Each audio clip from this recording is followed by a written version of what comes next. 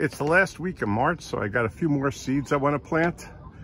My parsnips finally came in, the parsnip seeds, but we got rocked by that freezing cold temperature that came through. That lasted for a good 5-6 days, every night in the 20s. So I actually haven't checked my potatoes yet. We're gonna do that together today. But today I'm gonna be planting turnips and beets. I'm gonna actually hold off on the parsnips for a little while, at least a couple of days. I think that cold temperature finally broke, but I want to make sure before I put the seeds into the ground out there that I'm just not going to be putting them out in frozen weather, because they're not going to grow anyway. So let's plant up the seeds. I hadn't planned on planting this month. I decided to plant some turnips because I really do like turnips. And I'm going to start them indoors, and as I've been doing all year long so far, I've been pre-sprouting the seeds, and we seem to be doing pretty good here. These are the purple top variety. I'm going to be planting them in these 4-cell containers. So with these, as I did with the peppers, I'm going to be putting 2 seeds in each cell. I've got 50 plants to plant then, because I have 25 spaces. Got my handy tweezers. Probably a little late on moving these things out. Should have been done a little bit sooner.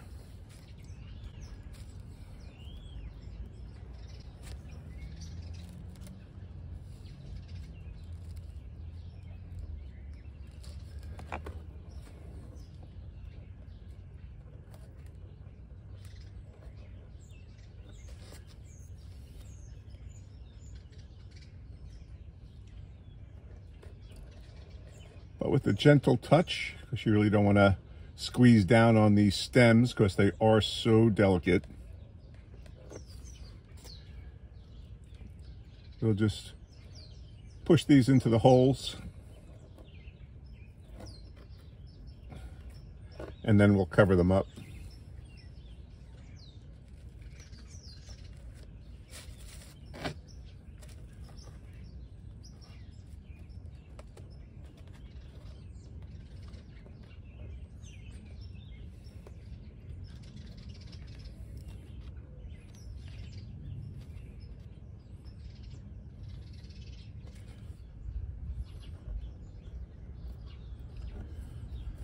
So just like that,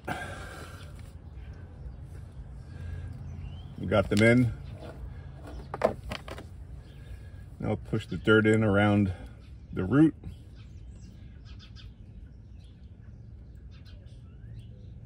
Just so that there's contact with the soil around them. And I've got a little sifted compost here, and we'll just sprinkle it lightly over the top.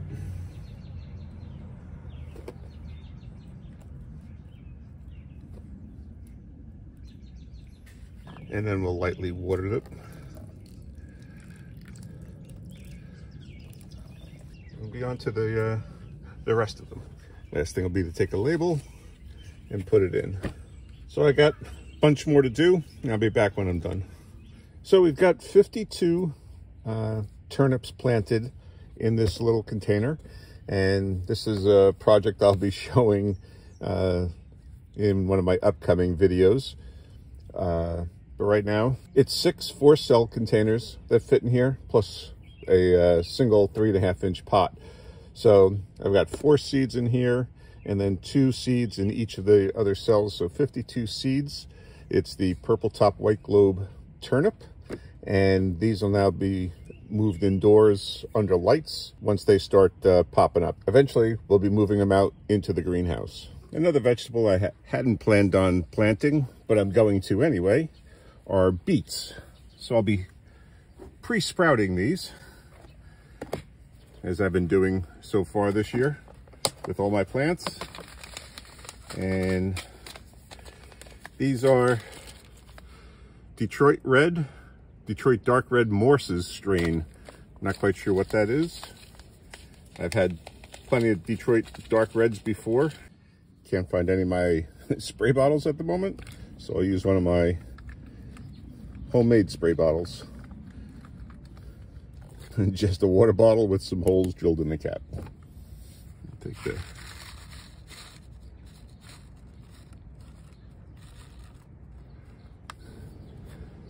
And just fold that over, press it down, and water them in. Don't want to make them too wet so that they get soggy in there. And now we'll put them into a plastic baggie. So I got some bigger bags this time. These are gallon-sized bags.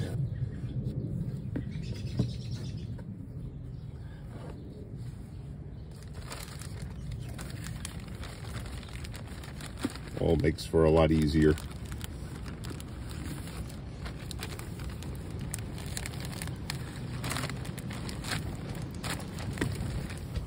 And we'll put this on my heat mat in my grow room, give them some warm temps, and hopefully within a week they'll sprout. So these are the Detroit dark red beet seeds I had pre-sprouted, and probably within 3 days or so these guys were growing. So it was a good batch of seeds.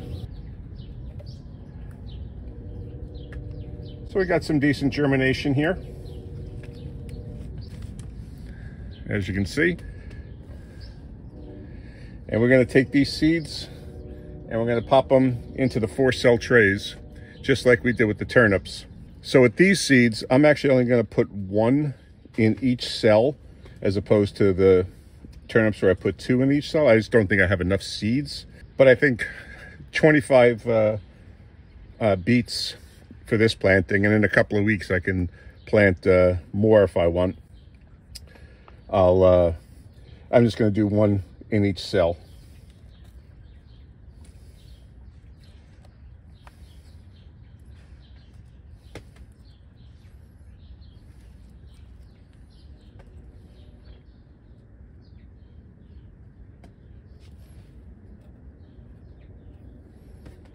Just take it and we'll put it right in there.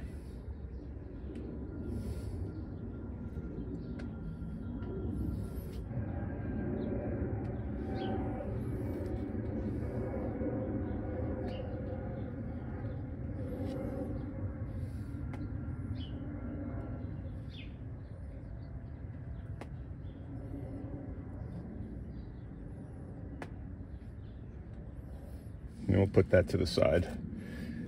And we'll do the rest of them just like that. As you may know, beet seeds are actually a cluster of seeds, not a single seed. So you can get 2, 3, 4 plants from a single seed. So I just wanted to show you that this one seed has 2 plants growing out of it. And I'm going to plant them both, and then I'll just choose the strongest one when they sprout. But I just want to show you the cluster seed in progress.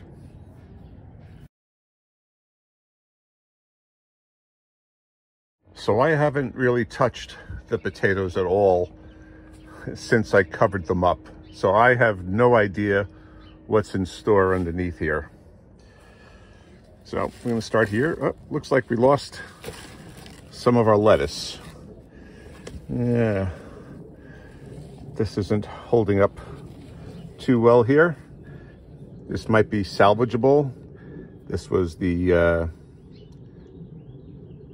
prize head. I forget what the hell it's called now. The salad bowl mix, well, one did. This died out. Maybe get some growth out of that yet. So we lost our lettuce here under the cold temps. Lost a lot of our potatoes back there, but as you can see, this one is growing anew. So we should, that's what I'm hoping, is all of these will restart. Well, actually, you know what? A lot of these might not restart. A lot of these were potatoes that the the stems had broken off, and I just planted them in the ground. There was a couple that still had the potatoes on them. I planted, I think, just the potato after I'd knocked off the shoot. So this could be something like that. This could still have the potato in the ground, but a lot of these others might not. It's these over here that were all planted normally for me. So it looks like we got a whole bunch survived. The tops still look good. I mean, there's a few back here that are looking a little ragged, but overall, I think we might have come through this for the most part. It could have been better, perhaps, but it might not be the worst. Okay, I removed the cover, and it's not looking terrible, not looking great. Like I said, these back here are looking pretty ragged, but that one there, still looking green. I got some green ones here. And we got new growth coming out here. Even though these died back, we have new growth here. So, and then these over here. These didn't have much of a growth to begin with, but as you can see, some are starting to pop up now. So, as I said, I think we're gonna be able to salvage the potato crop. Boy, I tell you, if I get any potatoes this year, the way I've been going so far, it'll be amazing. But it looks like we'll get a couple of potatoes anyway. I'm gonna actually give all these plants a good deep watering. They haven't had one in about a week, even though the ground looks pretty moist. They haven't had any additional water added in about a week since the freeze started. Now my lettuce over here, I forget what this is. Can you tell me? So we've lost some down here, but we had more up here. I think this is the, oh, that's what it is. This is the black-seeded Simpson. So seems like it's pretty cold hardy. We did lose a few down here, but that's okay. So over here, as I was showing, we haven't had too much growth yet, although I see something popping up right down. Popping up right down here. These are actually asparagus plants. I cut down the what was supposed to be apricot trees, but turned out to be just wild cherry trees of some sort. And I dug up all the roots. These are the trees that were right next to the metal planter that I planted the sweet potatoes in last year, that I got no sweet potatoes from. So I'm going to be planting them in there again. And someone had suggested that maybe they weren't getting enough sunlight. So those trees are gone. And I had planted asparagus underneath them. So I'm going to be putting these asparagus plants into barrels. So I'm going to have one barrel dedicated to the asparagus plants. So I'm going to have 2 asparagus plants in there. And then 1 barrel to the horseradish, which hasn't seen any growth just yet. So not sure for what's going to happen with that. Maybe we're not planting horseradish this year. We'll have to see. These are my spearmint and peppermint plants here. And I made some really nice peppermint jelly last year from these, from mint jelly, I should say, because I mixed the two together. And one was with some red chili pepper flakes from a prior harvest a couple of years ago. That one was really good. But as you can see, we do still have this mouse issue here. I'm assuming is a mouse issue. This, I forget, I think it's parsley. But something was digging in here and digging out all the dirt. So maybe it was just trying to get some warmth during those cold temperatures. And this is my thyme plant. It's come back. It's growing nicely now. So this is where we stand in the greenhouse right now. Couple of lettuce plants survived. Looks like a good portion of the potatoes survived too. And for those where the plants, the stalks died back, we just might be getting more growth now. So they've definitely been set back. Not the complete disaster I was anticipating. Well, we'll see at the end of the year, won't we? One thing I did notice is that with these sticks that I use to prop them up, they're sprouting. These are, might have been the branches from the cherry tree, could have been from my pear tree or peaches. And I could cut off. Whoa. Birds are dive bombing the greenhouse. Guess they don't like me talking. So I'd cut off some branches, and because they were very straight, I used them and stuck them in the soil, and they're actually sprouting. I wouldn't get anything out of them. I don't think they're gonna grow any roots out of them, but it's just funny to see. So that's the potato harvest, or harvest, that's the potato plants. So it seems like it's 2 steps forward, 1 step back, maybe 1 step forward, 2 steps back with the garden this year. Having a real tough start this time. But if you want to see what we were doing in the garden last week, check out this video right here. And if you find these videos informative or helpful or ridiculously funny with how I screw things up, consider checking out our new Spreadshop store. I'll have a link in the description below. We have all kinds of gardening merchandise down there to check out. And then subscribe and hit that notification bell. And then we'll be able to follow along on the progress on all of our vegetables as we try to grow a supermarket in our own backyard.